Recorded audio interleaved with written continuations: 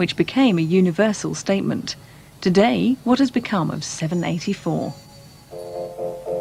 Every road through life is a long, long road, filled with joys and sorrows too.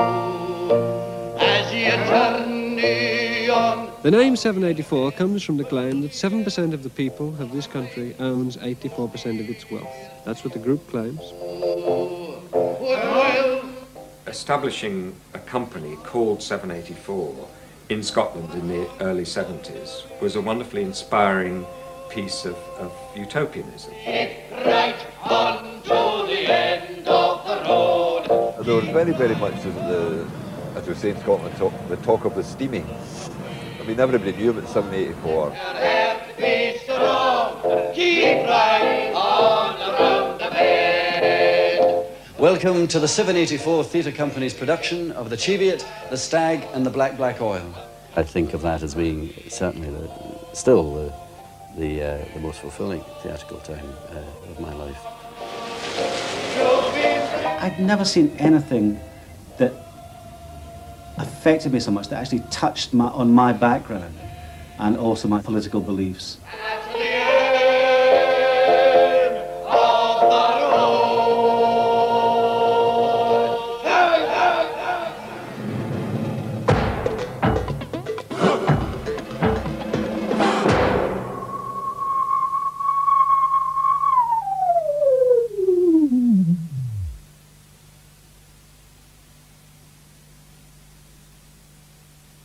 I think probably the main contribution of 784, stylistically in theatrical terms, and also socially and politically, was that we tried to entertain people in the ways that they were used to being entertained.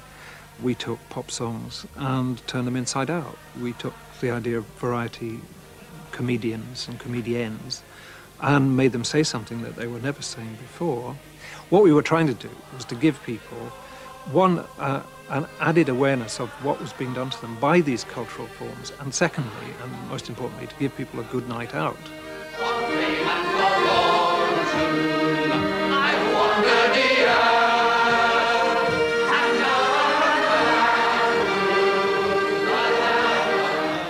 It was 20 years ago that the 784 company first took the high road to the Highlands, bringing a welcome new kind of entertainment to the far-flung village halls. It wasn't just the Highlands that 784 was interested in. They were just as likely to turn up with a show for people on a demonstration like this one. The point was to take theatre about the people, for the people, to the people. Demonstrators are still here, so are the issues, and so is 784. Like the rest of us, they've been through some hard times in the last few years. Cuts, betrayals, alleged censorship, the loss of their founder. But now in the 1990s, the company claims to be on the way back, something approaching its former glory. The principle is still the same. The principle of 784 as it was, the fact that 7% of the population owned 84% wealth then, pointed to a massive imbalance within our society. Well, there still is a massive imbalance in our society in a whole number of different ways. I suppose the agenda is as it always was. It's to redress the balance and to challenge wherever we can. But from today's perspective, from a contemporary point of view. The company haven't been up to the north for 3 years now. We wanted to try and go back and see what our reaction will be then. We honestly don't know what that will be. We may get nobody, I don't know. It'll be interesting.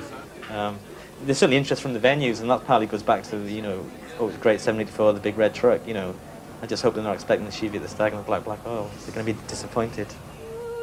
It begins, I suppose, in 1746, with Culloden and all that. The Highlands are in a bit of a mess. Speaking or singing the Gaelic language is forbidden. The wearing of the plaid is forbidden. It was a sharp enough piece of political analysis to link together elements of the Highlands' grim past, the waves of clearances, with what was then the Highland present, the exploitation of the oil in the North Sea. What none of the company had quite bargained for was the way it seemed to touch a nerve in the Scottish psyche. That pride in Scotland that is actually very cleverly dealt with in the Cheviot the sense of a Scottish identity that had been subsumed by the kind of tartan culture and by that kind of quasi-English culture, Edinburgh culture. There was a feeling that Scotland had a voice, and by God, they were going to let people hear it.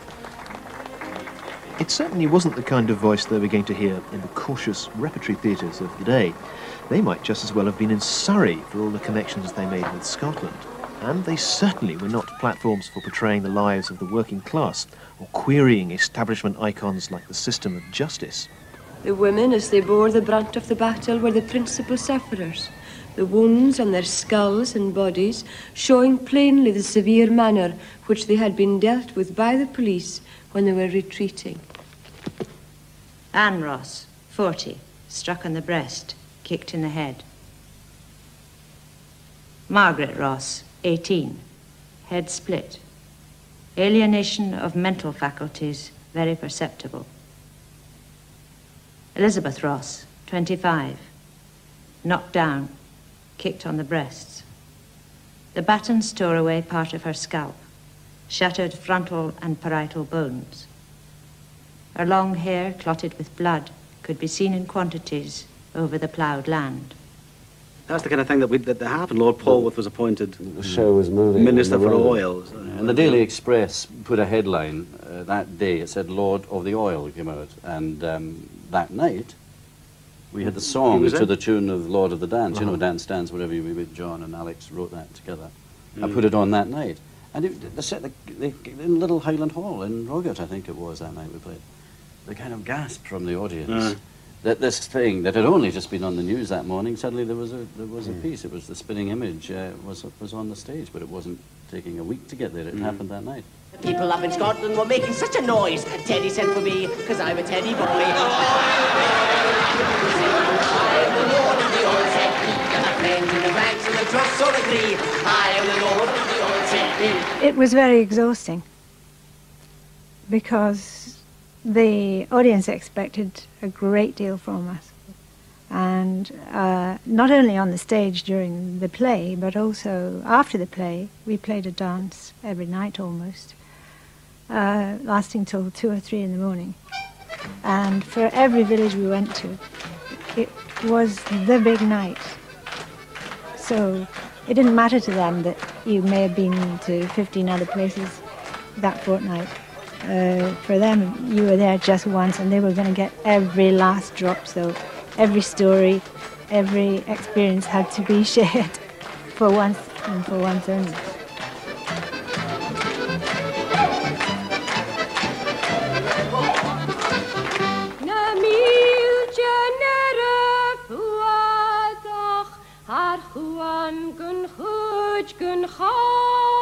Almost overnight, the Cheviot overturned decades of received wisdom.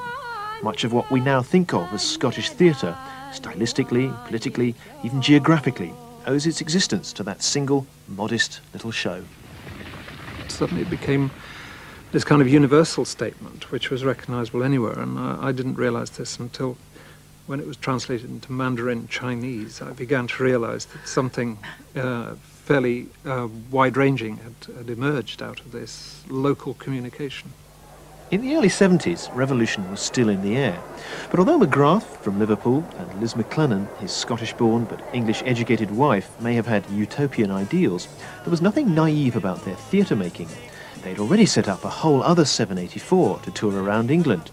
It was a time when a minor strike could bring down a government. For those on the left, confidence was high. You lived in the back of transit vans and didn't think anything of it. So your life was very much, you know, living on £15 a week and struggling up and down the country with a set, and probably meal times were Indian restaurants at the early hours of the morning. And so there was great camaraderie in those days, but great debate all the time. Everyone spending every week arguing about where the future of 784 should be, what the politics of what we were doing. Money is the cause of poverty. Oh, here he goes again. It's one thing to say it. It's something else to prove it, innit? All right, I'll prove it. Well, I'd like to see you try, Mr. Owen. Right. I'll show you how the great money trick works. It's marvellous, beautiful satire, beautiful done, make people laugh. But as a political idea, as political education, it doesn't work. It's seeing the truths that makes people laugh, not people seeing the truth sort of characterised like you say. It's seeing the actual truth before the very eyes of what society is made up like. Educate and agitate and organises how together we can stop them. Let's get started doing. Don't worry, folks. How far are you prepared to go? The songs are full of violent images like stop them, do it now. I mean, are you prepared to enter into the political arena in any other way than as a theatre group? The way that we involve ourselves in politics is through people's consciousness, not through violent activity.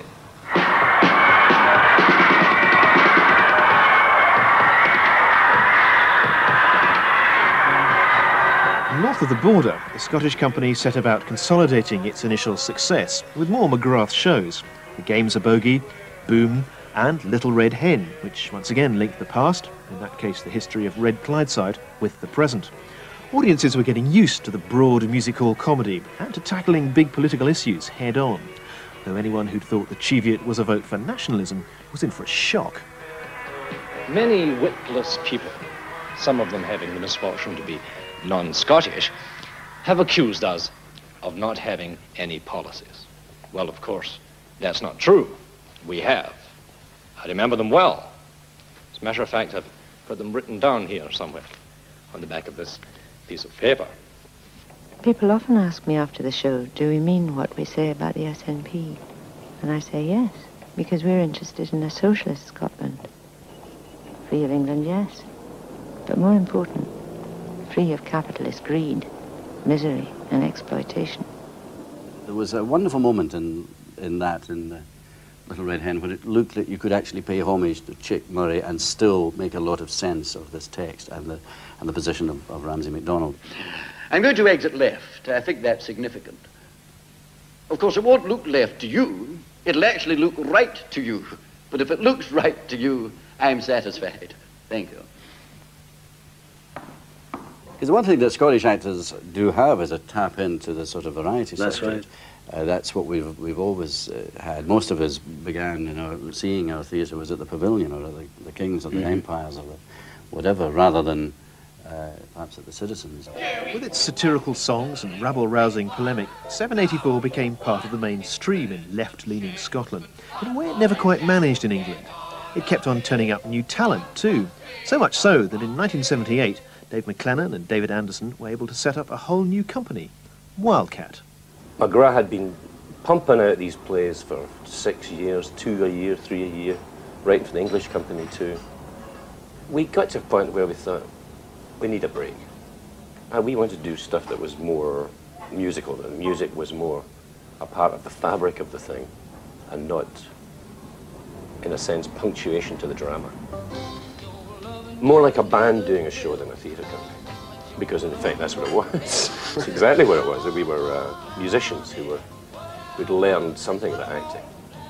What it did for 784 and for John was that he could go back to basics. And in that following year, they produced 3 really great shows, Joe's Drum, Swings Roundabouts, and Blood Red Roses. Blood Red Roses is about a woman who grew up after the war and became an activist at a time when militancy was very much out of favour in this country.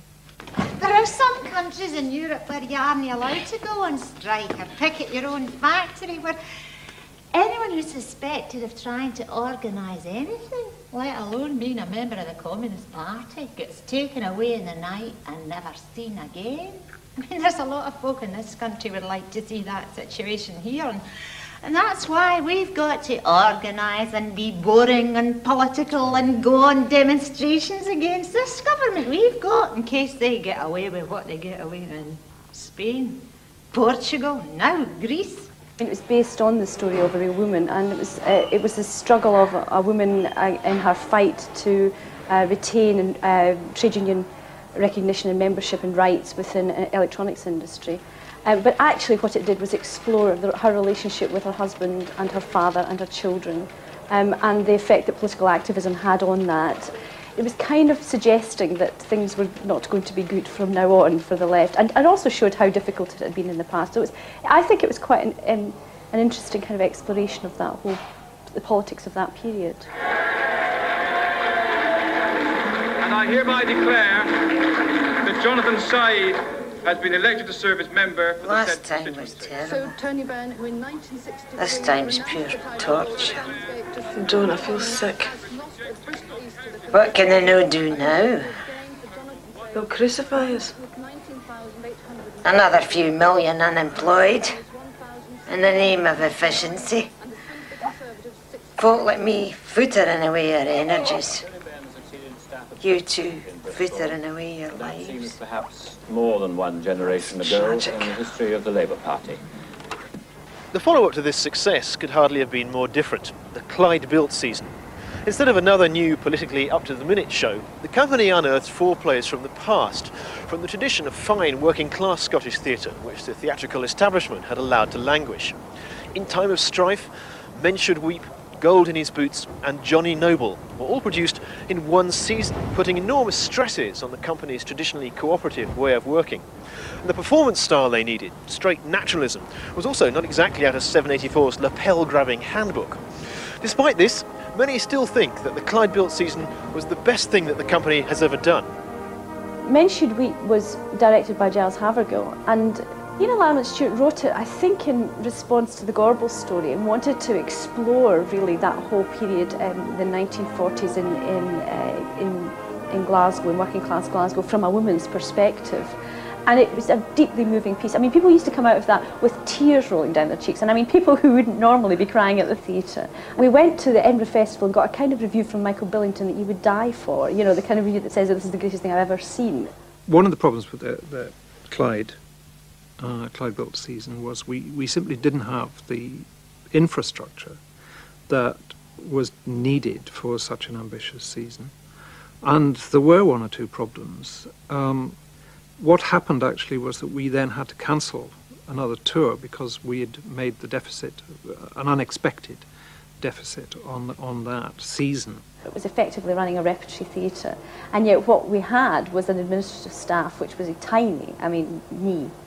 What then happened was that I was very keen, because we were only able to do 2, maybe 3 shows a year, to develop a kind of parallel company called General Gathering. General Gathering was one of those wildly ambitious McGrath ideas, designed to enable the company to stage work on the Clyde-built scale. For a moment it looked as if it might work, when the company was invited to open its first show at the 1983 Edinburgh Festival.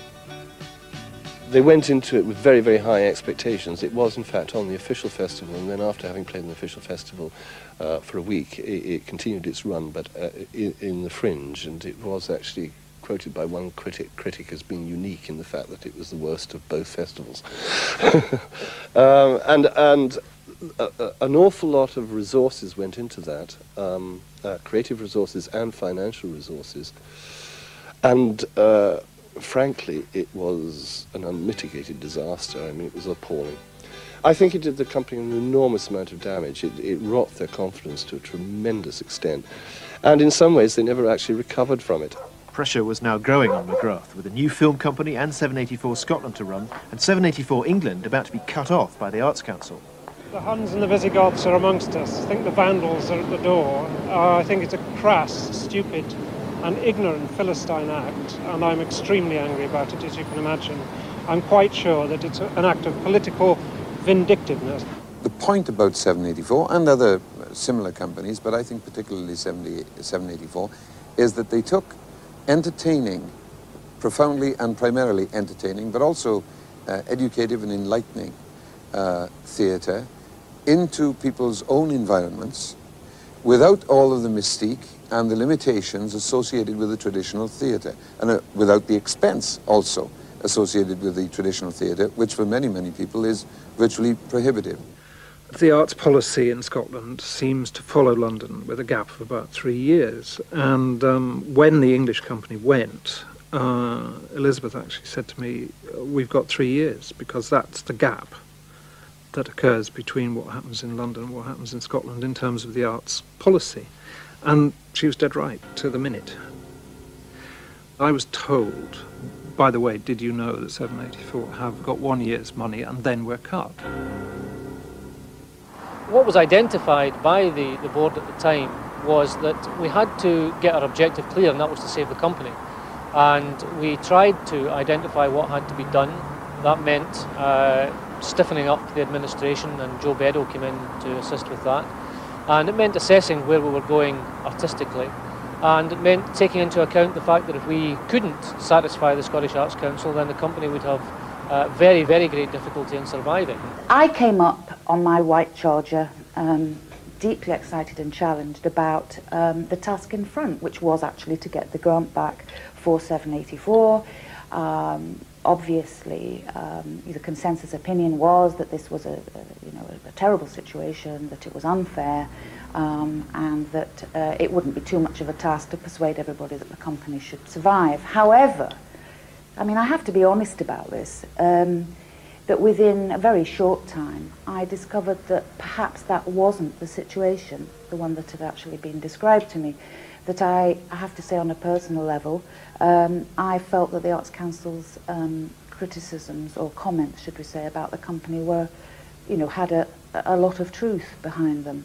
I had a choice, clearly, at that time. Either I could stand on the bridge of the ship and salute and go down with the ship heroically, or I could take a slightly more tactical view and say, well, maybe if I resign, somebody else can take over who will be able to use this subsidy, which has taken a lot of getting, to do the right kind of work, similar kind of work.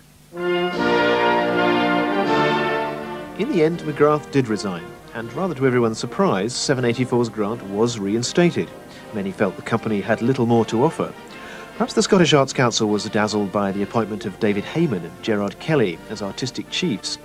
Certainly the lessons the early 784 had taught had long been absorbed by a new generation of companies, like Borderline and Communicado.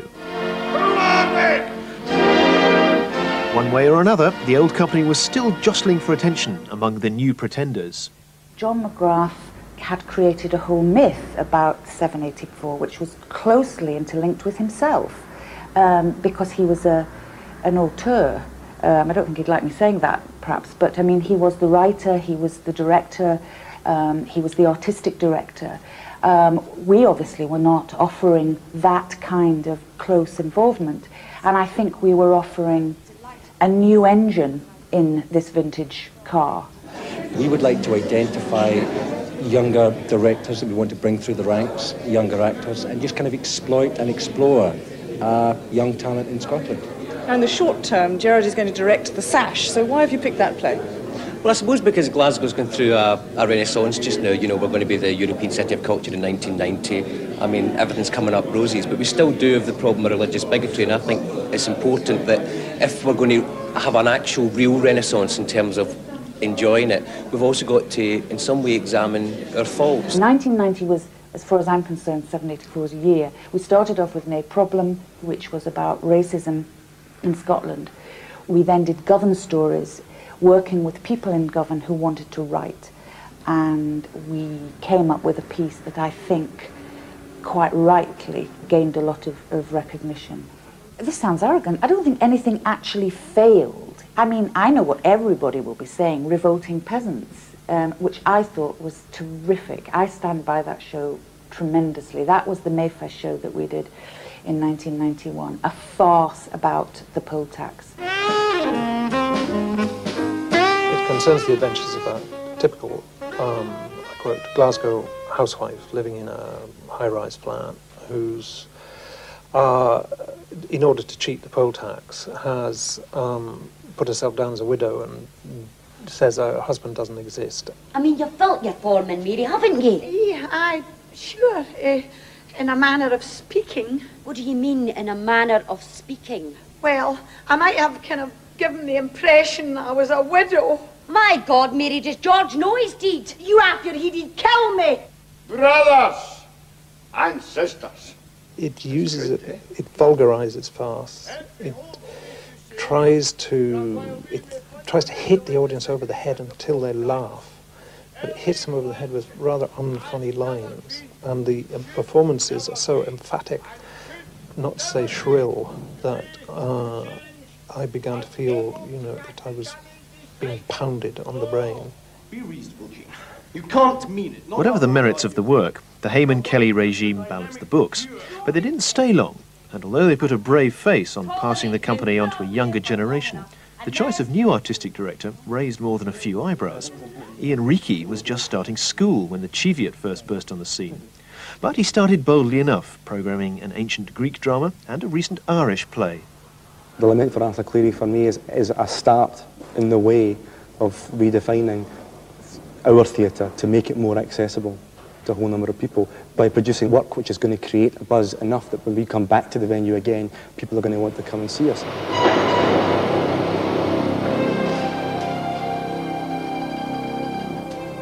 The play looks at the character of Arthur Cleary, who is a kind of everyman who's spent 15 years working on the continent in a series of factory jobs, but carrying around with him a vision and an image of home which maybe never existed, and I think which is true of a lot of people who live away from somewhere for quite a long time.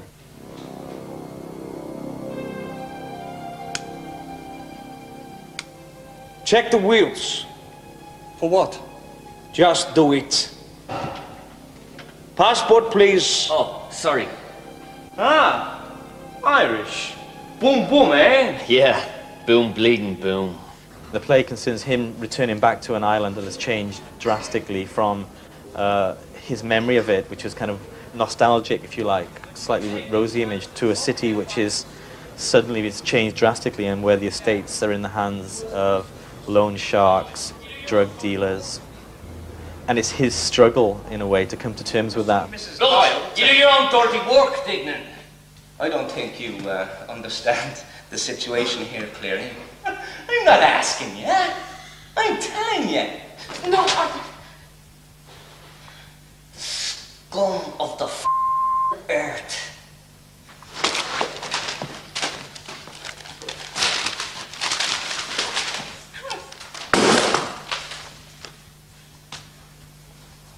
You pick up every one of those, Cleary. I'll go away with him.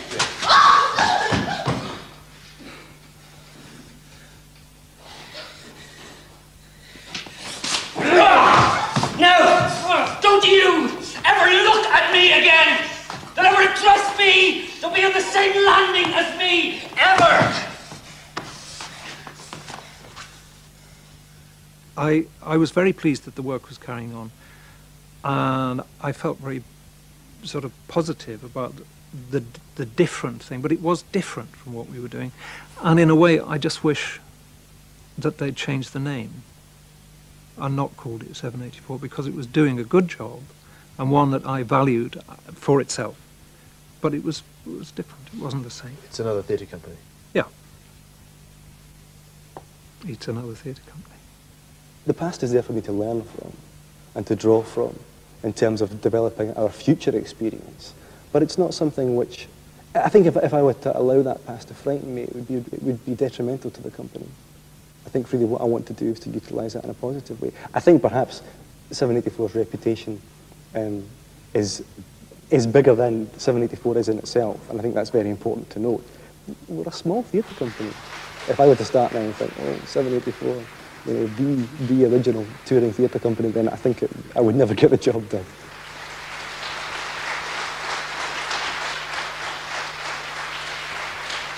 It's hard work for speaking. Och I'm sure he'll be tired the night. I'll sleep on the flare, Mac, and gie John a bed.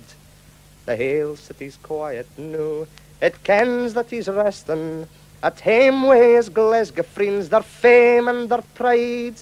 The Reds will be warm, my lads, and Scotland will march again. No great John MacLennan has come home to the Clyde.